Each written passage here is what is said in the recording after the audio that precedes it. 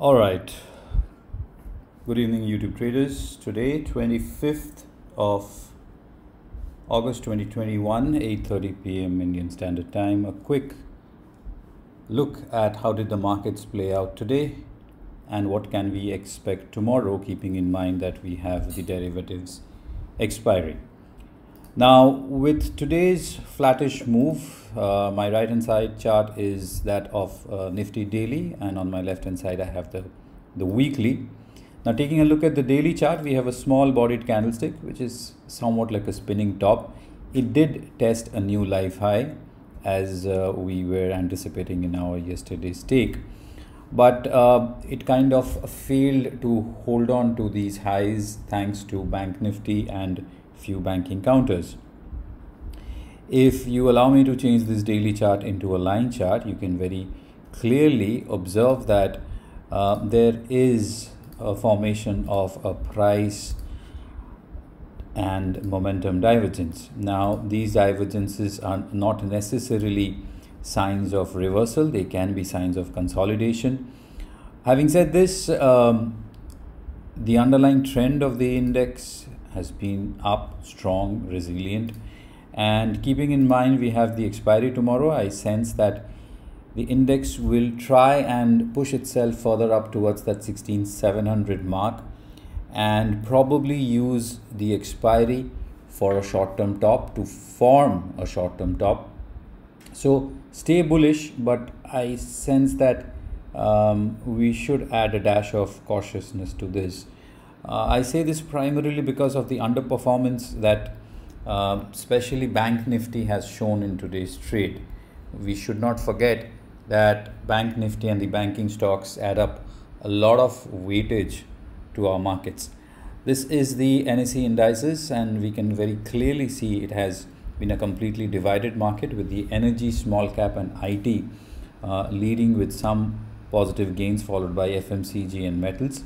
And on the downside, real estate, media, financials, pharmaceutical, Bank Nifty, auto are the ones which dragged the index down.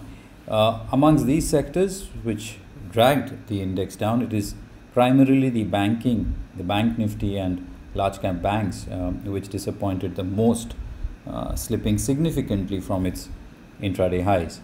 Energy primarily on the back of Reliance Industries gaining more than 1%. If we recall, we did talk about that stock in our yesterday's market wrap. Looks good. I think Reliance has the potential to sustain its rally and probably support the index further for the rest of this week. But it's definitely a divided market. Taking a look at the Bank Nifty, you can see on the daily time frame how this is the 75. Just allow me to change this to daily. There you go. On the daily time frame, how it slipped from its intraday highs and actually closed marginally negative. Underperformance clearly from the sector. It is essentially buying time, consolidating, if you can see the weekly charts in a very wide range, and it needs a big breakout above that 36,300 mark on the upside. Eventually, definitely we are likely to get that breakout, but whether it's going to come anytime soon or not, I think it will be very difficult for us to come to a conclusion on that. On the upside, the index has got some decent resistances. Sorry for that. Yeah, so the index has some decent resistances up here which it needs to deal with. 36,000 of course is an important psychological level. Going to the top stocks, we can very clearly see over here also it's been fairly divided, with Tata Motors, TCS and Reliance gaining the most, followed by Infosys, Hindustan Unilever. And on the downside, we've got Bharti Airtel, Maruti, Tata Steel, Larsen, iBank, SBI, Kotak Bank, one after the other, the banks which languished in today's trade. Nothing much to take away from today's price behavior, apart from the fact that psychologically the index did hit a new life high. Number two, it could not manage to sustain to its new life high. That is primarily because of the underperformance from primarily the banking stocks. Also, not to forget that it has been a completely divided market amongst the top stocks as well as the sectors. There is a price momentum divergence shaping up on the index. So having put all these pointers together, we should maintain a bullish bias, but we should be cautious. Expiry tomorrow should definitely lead to some degree of volatility, so I would suggest trade carefully. Amongst the banking stocks, one stock which has eased off in terms of its daily range is Kotak Bank. It's creating a bit of positive divergence, big underperforming counter, as we can clearly see from our relative strength indicator down here.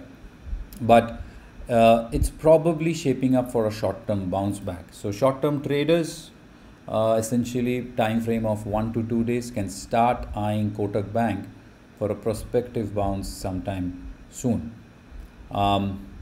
Let's see what's in store for us tomorrow during the derivatives expiry, and then for the rest of the week. But I sense, also keeping in mind how the global markets are playing out, especially the Dow Jones Industrial Index, I sense that this week the markets will consolidate itself and probably try and top out sometime early next.